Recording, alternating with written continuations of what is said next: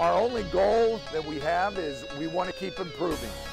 And I never put a limit on or a number on how many wins we're going to have or what championships, because I don't want our kids to just be limited. Who knows how good this team can be if we put everything together, and that's what makes it fun. I take a lot of pride in it. You know, I take a lot of pride in the name on the front of my jersey, the school I play for, the people I play for. It's going to be a really exciting season. I think you're going to see a lot of new faces. And I think you're going to see guys that just played hard and just really want to win. So I look forward to it. Forward for a great year, great exciting year.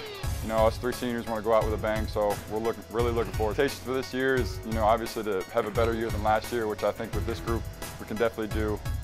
A coach is as good as his players. If you have good players, you're a better coach. If you don't have good players, you're not as good a coach.